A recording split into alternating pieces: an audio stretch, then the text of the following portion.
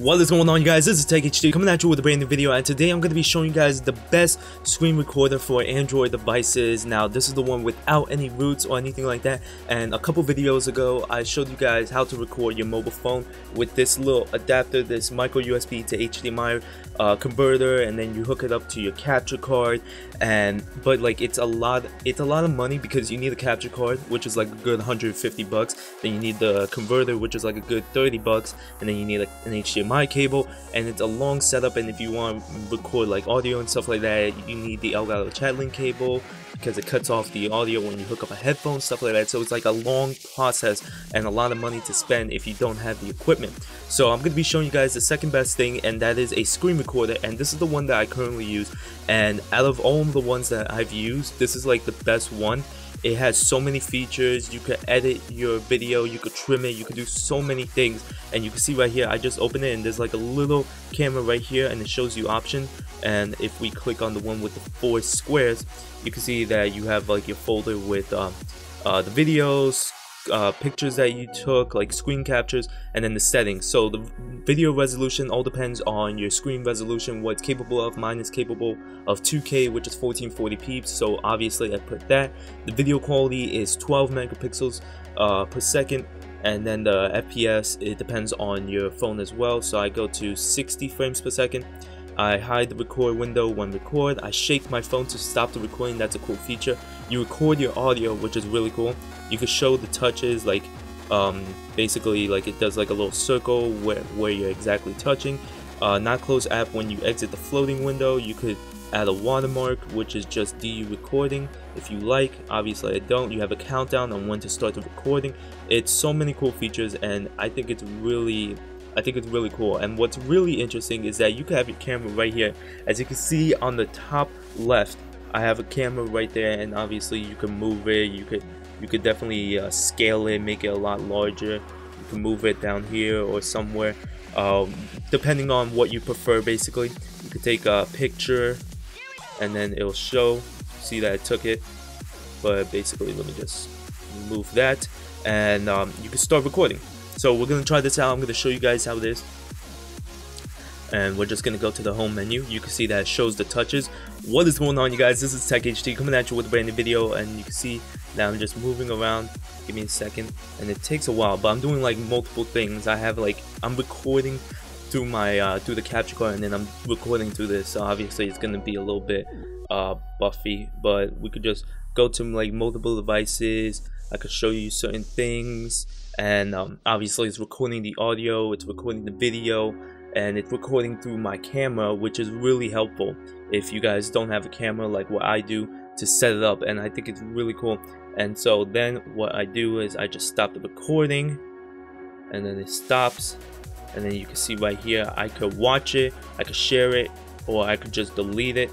We could watch it very quickly, and then I think we could edit it as well on the top right. And then you can see it has its own little edit video. You could trim multiple things. You could remove the middle. You could add music if you want to from your playlist. It's really cool. It's really helpful. So let me just remove this very quickly so it doesn't bother you guys. So we could just add like different types of music. Doesn't matter. I'm just gonna put hype background music. And then you could lower the volume of the music. I like to lower it like around here, so it's like a nice background music.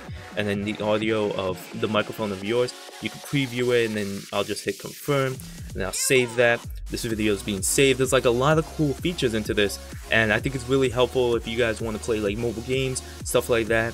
And let me show you another thing. Let me just remove that, and it's this one. We're gonna delete that screenshot, and we're also gonna edit. Because we added the music, we're gonna remove the middle, and remove like right here, and then it'll be saving it.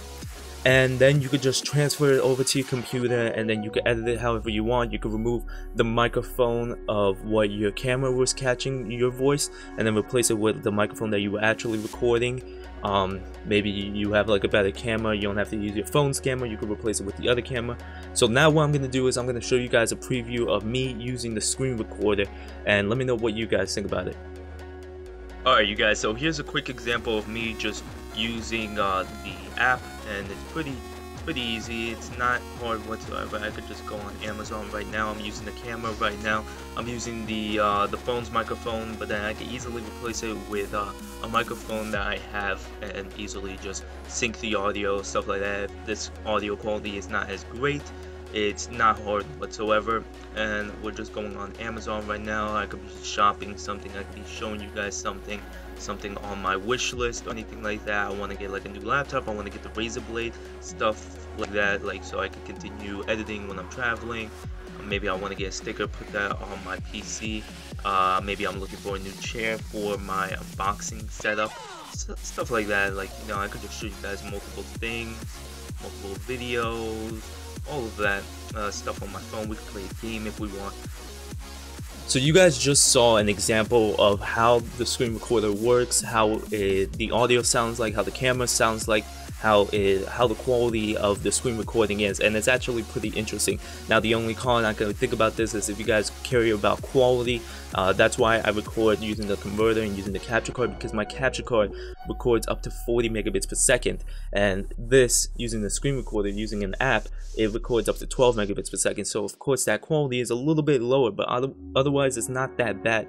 And mine is recording at 1440p, so like you could definitely scale it down to like 1080 or 720, and then that makes the quality a lot better, which is really cool. The frames per second, 60 frames per second, that's like the best possible on YouTube, which is honestly insane. You can shake that phone, you could record audio, maybe you don't, you can show the touches, all of that, and you can replace the audio with the microphone, which is really cool. So there you guys have it. I hope you guys enjoyed the video. It'll be down in the description below if you guys want to check it out. I hope you guys enjoyed the video. Please like, comment, subscribe. Let me know down in the comments below on what you guys think about this software. Let me know what you guys think about the app, if it's really helpful, if it's really good for those of you guys that want to make YouTube videos on your mobile phone. So let me know down in the comments below. I hope you guys enjoyed the video. Please like, comment, subscribe. Follow me on Facebook, Twitter, YouTube, Instagram, and Twitch. As always, it's TechHD. I'll catch you guys in the next video. Peace!